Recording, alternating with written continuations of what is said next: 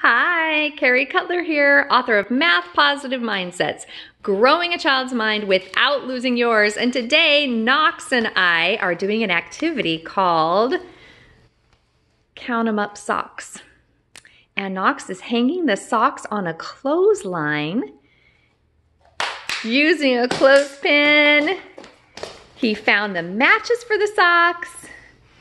He's using hand-eye coordination. He's crossing the midline. He's developing a pincer grasp. And when he gets all those socks on the line, he can count them, or he could move them and put them into a pattern.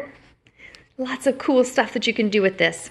Count 'em up socks, lots of fun. I hope you're having a great time building math positive mindsets with your kids. Thanks.